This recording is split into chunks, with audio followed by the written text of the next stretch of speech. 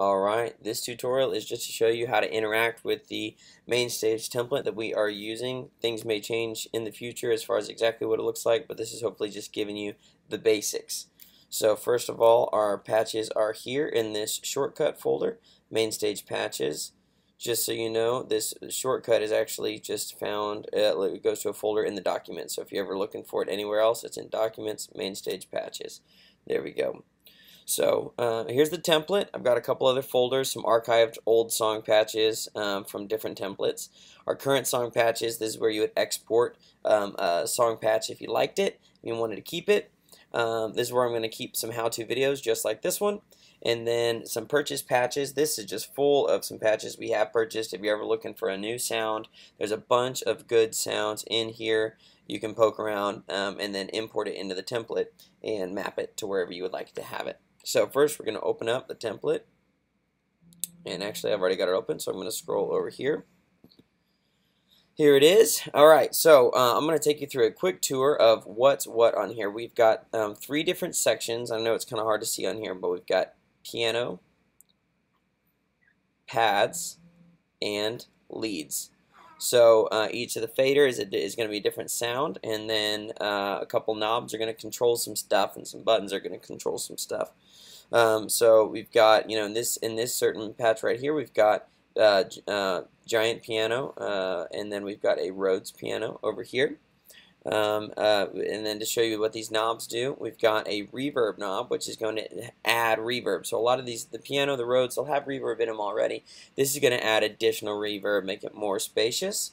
On top of that reverb, there's also a shimmer button down here, which is going to not only make it sound like a good reverb, but it's actually going to add a lot of brightness, and you'll hear it when you play it. It makes it very shimmery. Then we've got some delay controls over here. So these delay controls are also mapped to these.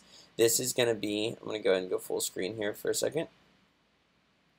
This is going to be your 8th delay, and this is going to be your dotted 8th delay. Don't use them simultaneously or it'll get a little crazy. The volume of the delay is here as far as how much do you want. The tone of the delay is here. The tone, if you do this, is going to just be a more muted delay, up here a brighter delay. And then lastly, the low cut button over here.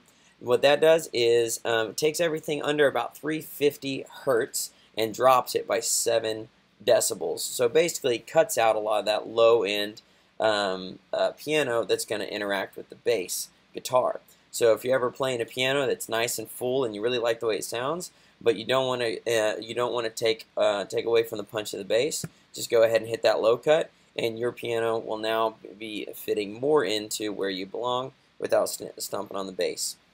Alright, moving over into the pads. So as you can see, we've got 4 different pad sounds here, and then we've got an overall pads level there. So if I go, I'm going to make some noise real quick.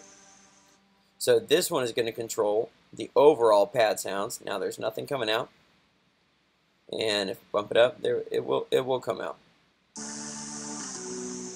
Okay, now here you can control these 4 different sounds. You can mix them, match them to make them sound, maybe find a nice unique pad sound for the song you're working on. Maybe add a little reverb, maybe add some shimmer, which you can use simultaneously. Here, let's do that. Let's make it real bright.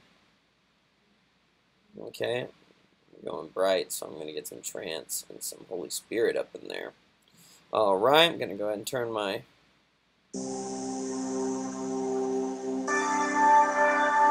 Alright, there you go, and you can control these to make it sound a little different, and then your overall volume's here. You've got a high pass filter here, oops, which takes out your low end.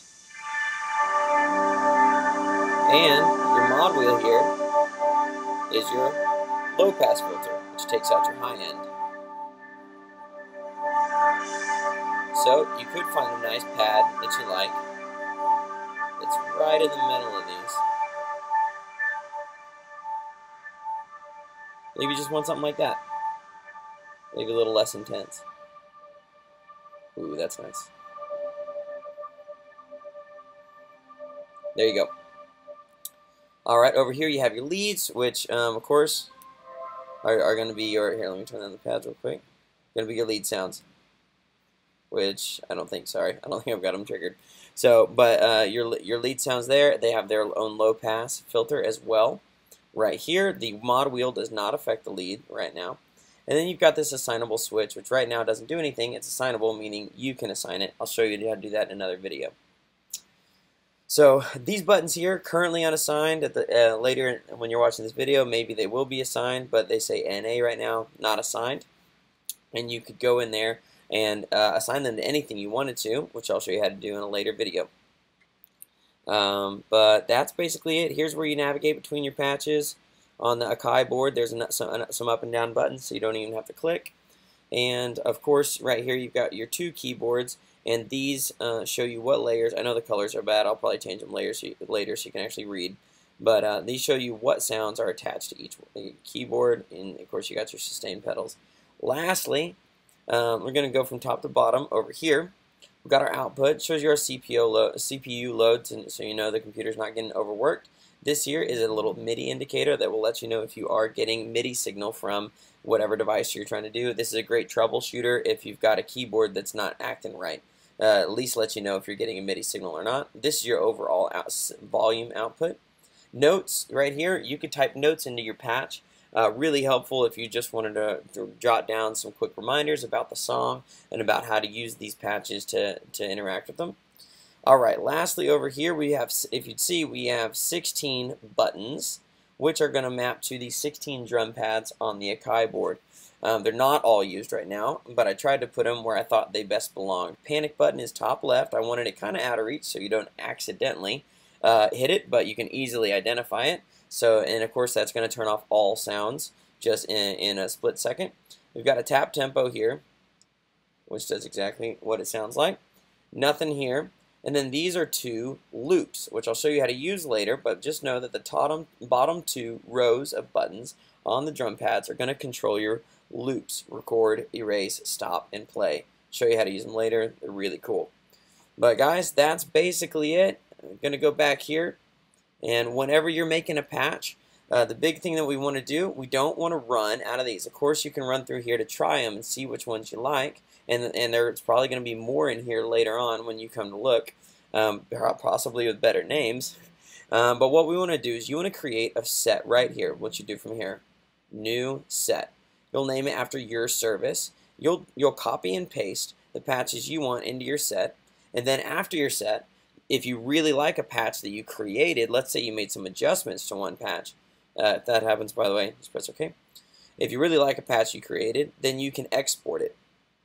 Show you how to do that later, but you could basically save that somewhere else. But I want you to delete the set when you're done because we don't want to build up a bunch of sets over here. It's going to make this file size huge and slow. So that's the basics, guys. Again, if you like this one, go ahead and click on it, copy it, come to your set, paste it. It's going to import it in. There you go. You can move it around, and you're ready to go. You can do whatever you want to this, and I don't care. If you mess these up, somebody might get a little angry. But enjoy.